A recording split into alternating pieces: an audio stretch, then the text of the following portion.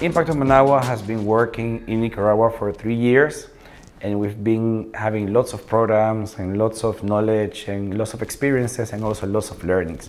Right now we're in a revision model because we scale our programs at a regional level. And now our vision is becoming the hub for innovation and access to financial inclusion in the region. We want to help these companies that they're struggling to find financing and support to grow their companies and to access new markets and to strengthen their business model and overall impact their communities. So we're working towards that, and with the help of ADA and other partners, we are sure we're going to make it.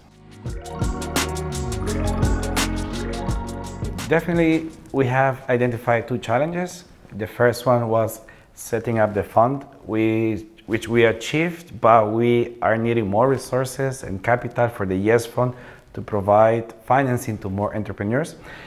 The good part is that we are now having the trust, we have an escrow account, and we're open for more investors. We already have secured some financing, but it's not enough for all the pipeline that we have. We have identified great companies with great business models that they're ready to grow and access new market, but they need this financing to make that happen.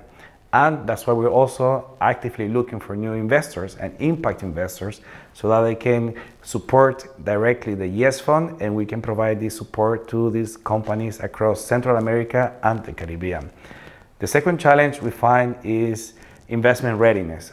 We have great companies, but none of them are ready for receiving investment. That's why we want to help this company to get ready, strengthen their business case, and also helping them to set up all the legal documentation so that they don't have any problem with the bank.